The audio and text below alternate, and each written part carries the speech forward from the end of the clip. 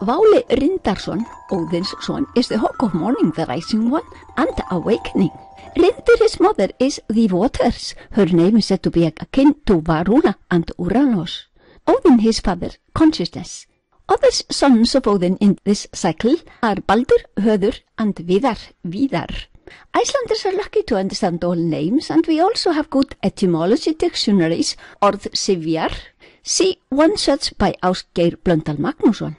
And I also like Nafnabókin, Book of Names by Hermann Pálsson. Names, their meaning and their origin, tell half the story in myths and poems. A priest also wrote a book of names, but he is too fond of Bible names, and there are grammatical errors there. Icelandic joke, sarcastic. Road sign is called a priest, points out the narrow road, but never goes there himself. He gets paid for this.